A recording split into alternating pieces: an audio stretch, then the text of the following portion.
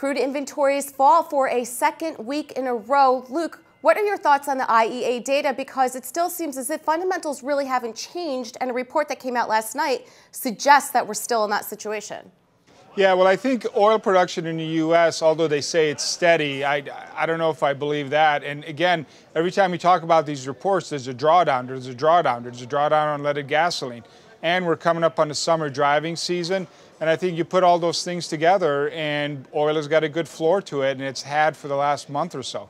So it sounds as if you reversed your position a bit and you're getting a little bit more bullish on crude. Yeah, actually, I started to get more bullish or lower 52.3 around, and I always say I like crude at even prices. It broke through 55 and then 57.5. I said if it gets to 60.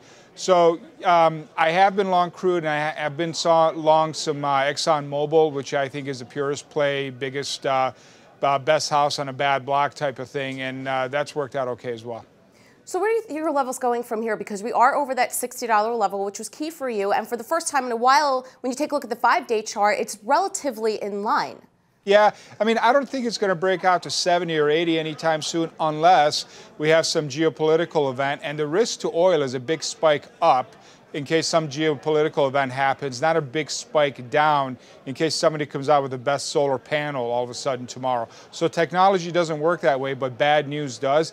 And I think a lot of people that were short, and there was, calls for oil going to 20, that just didn't happen, that didn't materialize. I don't see huge strength going forward, but I also don't see a lot of weakness.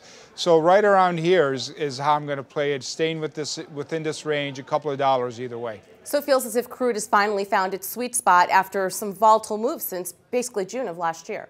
Yeah, it did. And look at what it's done to some of the, we talked about this a few months ago. I said OPEC wants to put pressure on the marginal producers, and look at what's happened to those marginal producers.